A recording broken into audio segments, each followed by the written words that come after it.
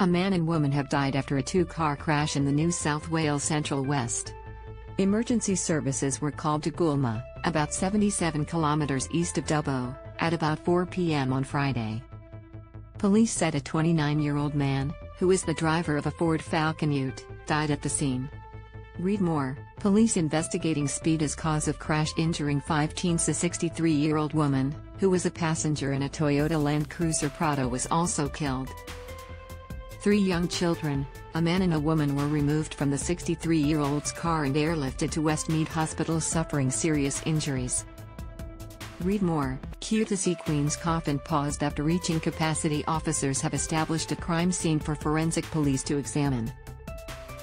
An investigation into the circumstances surrounding the crash is underway, NSW Police said.